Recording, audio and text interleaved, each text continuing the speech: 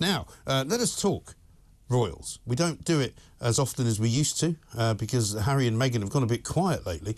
Although what I can say to you is that the one thing that the BBC is watched for is the big royal occasion, because the two biggest audiences they got in the last year were one for the Queen's funeral and two for the coronation of King Charles. But we're now about to talk to a man who knows a lot about the royals. He is, of course, the one and only Mr. Rupert Bell. I have to ask you, Rupert, are you actually Rupert Bell, or are you a man in a Rupert Bell suit?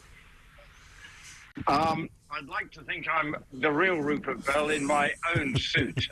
So I am who I say I am. Good man. No, if buts or maybes, Mike. Yes. Now, I'm delighted to be able to talk to you about Harry and Meghan, because you know how we like to talk about them, as we're often accused of talking about them endlessly. But we don't talk about them that much because they've been quite quiet.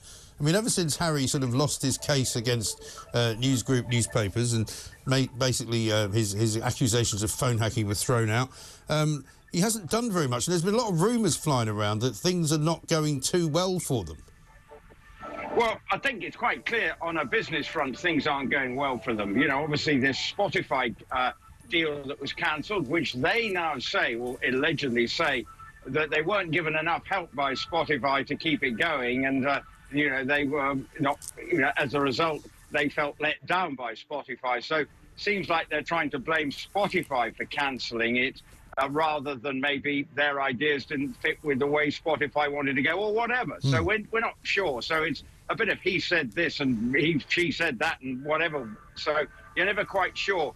Now they've gone and produced a video from their garden, a 2-minute video, and it's very interesting to see the sort of PR sort of spin on this. And you saw last week with William doing his video about his Earthshot prize and all the things that he's doing there. Now we see Harry and Meghan sitting in their garden talking to various people who are helping them with their charity foundation in trying to help the sort of protect people on the internet. And I have to say the one takeaway line from me was the one Harry said, "Our children are very proud of what you're doing." Yeah. Well, there must be very bright 2-year-olds, a 2-year-old and a 4-year-old. So I think he may have got that slightly wrong.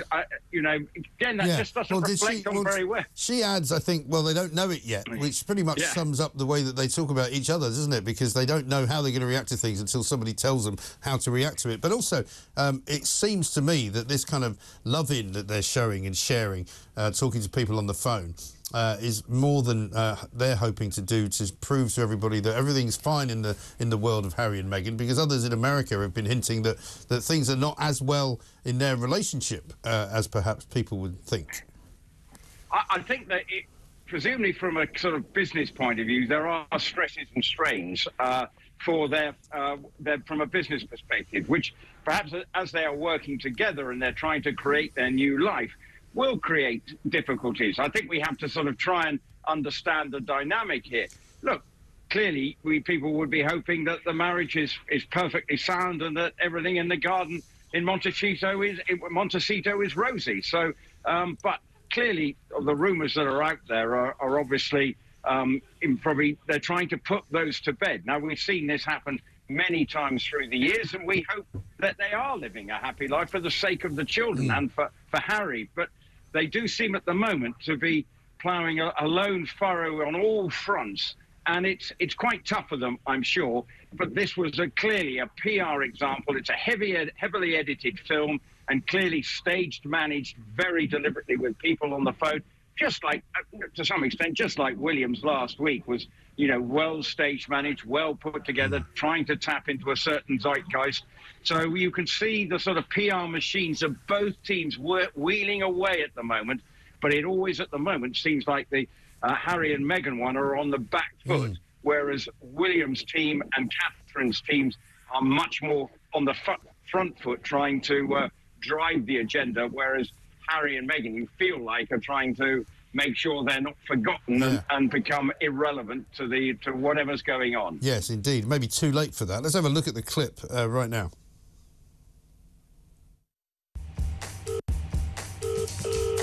Hello, this is Tazine. Hi, Tazine. Hi, Tazine. Hi. Congratulations, this is great, and we're so happy to have you as part of this team. Really, thank you for all the work you're doing. It's huge. It's making an enormous impact. This is amazing. This is exactly why we do what we do. This is exactly why the Youth Power Fund was created. Thank you for doing everything that you do. Our kids especially are incredibly grateful. They don't know it yet. They don't know it yet. But they will. So good to talk to you. Bye. Bye. Thanks, Erin. Have a good Take one. care. Bye. Bye. I mean, it's so fake. I mean, if it's meant to be genuine, right? If somebody calls you up and it's Harry and Meghan on the phone, don't you think one of them, Meghan would have said, "Oh, hi, it's Meghan Markle here"? I mean, even if you're stunting it up, you're supposed to make it look like it's real. She obviously knows who's calling, so when they call, she doesn't ask who it is because she knows already. It's cheesy. There's no two other ways to describe it. Look, I'm sure what the heart of what it's trying to do, everyone protecting children and people on the internet, is a very worthy thing to be involved with. No one is disputing that. It's just a sort of desperate need to be seen to be that everyone's happy that they're doing it. Now, look, they are in a position to get sponsorship, to get funding, and that's what. But that is the frustrating thing, and they would be able to do that if they were still in the royal family, and in fact, probably, just like William is able to do with his Archewell Foundation, companies are very pleased and willing to be associated with him. But at the moment, the Sussex's brand is somewhat tarnished, and people are less keen to get involved at the moment until they start to see them turn around the narrative from being one of sort of whinging about things, particularly the royal family, to actually starting to be positive. And that's why we are likely to see Harry going out on his own. The Invictus Games, they'll be going to that in September in Dusseldorf. So that's a chance for him to get on the front foot and to drive the narrative his way. And something like the Invictus Games is something that we know he has been instrumental in driving forward and has played a huge part in the success of that. Yeah. And I wish him well with the Invictus Games coming up in September, and I hope he is able to be as proactive and committed and drive the interest in that as he has done in previous years, and people can just leave him to get on and support that and do a good job there. Wasn't he meant to be making some kind of documentary about the Invictus Games? Because I think the last time he was here, or at least one of the times he was here, I think it might have even been the time when the Queen passed away. Was he not over in Holland or Germany or somewhere with Meghan making some kind of documentary? Yeah, they are making one, and I believe that might be the next series, but it's going to be good. There'll be lots of interesting stories within that, and there are some great human interest stories about people who have been injured in conflicts and how they tried to rebuild their lives. There's some great stories there, and that's why I've got nothing but admiration for him starting that back in the day and getting it going and driving forward. And I wish the documentary well, but it's not necessarily going to be the big draw for people to watching it.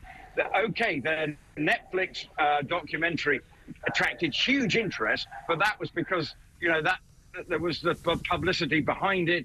And obviously, what were they going to say? But the Invictus one sounds more standard, although, of course, I think the stories will be interesting. But how big an audience it will get will remain to be seen. Yeah. I mean, I think people are just tired of it, really. They're just tired of all the virtue signalling, tired of all the lovey-dovey nonsense, tired of all the sniping. And in the end, as Piers Morgan says, if all you do is get famous for trashing your own family, both of them, by the way, then what is left for you?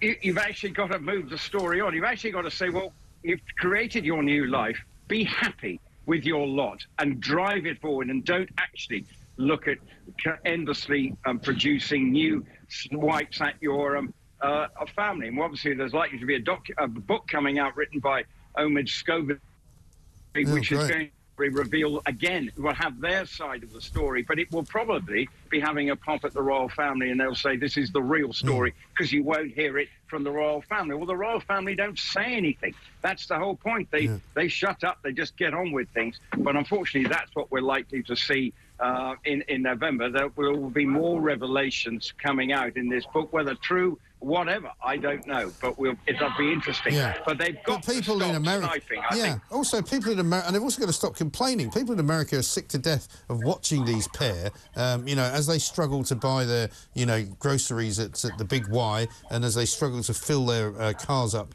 with petrol. They're looking at them going, hang on, you're saying your life has been awful. You've got millions of pounds in the bank. You've got 2 beautiful kids. You've got a lovely mansion in Montecito down the road from Ellen DeGeneres. What have you got to complain about? Well, that is it. I think that's what leaves people going, come on, move on. Enjoy your life now for what you've got. You've chosen this path. Then look as if you're actually enjoying it rather than being a burden to all and sundry and saying, woe is me. Because ultimately, they're living in this lovely house. They've got the life they wanted. Then I think everyone was saying, well, this is fantastic. Let's enjoy it. But at the moment, for the Sussexes, it feels like everything's a struggle to be seen to be having fun. It's nothing wrong with that. They've chosen a lifestyle. They can afford to do it. Get on with it. Enjoy it.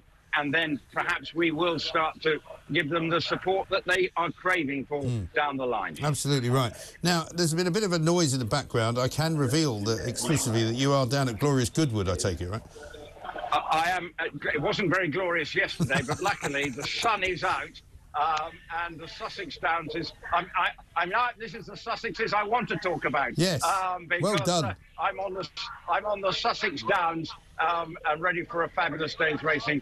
Because I'll be commentating on TalkSport later on some of the big races today. But this is one of the beautiful parts of the English countryside. And yesterday it was very unglorious. Today it is glorious and a great place to be. Yes. Heavy going, would you say, today for the horses? Soft going, drying out all the time. Bit of a wind, playing havoc with my hair. I haven't got as much hairspray in it as you've got, Mike. So that's why my hair's you can't resist, around. can you? You cannot resist. Yet again, unnecessary roughness, yellow flag on the play. Thank you very much indeed. Rupert Bell reporting in from glorious Goodwood, the Sussexes that he wants to talk about. Very wise as well.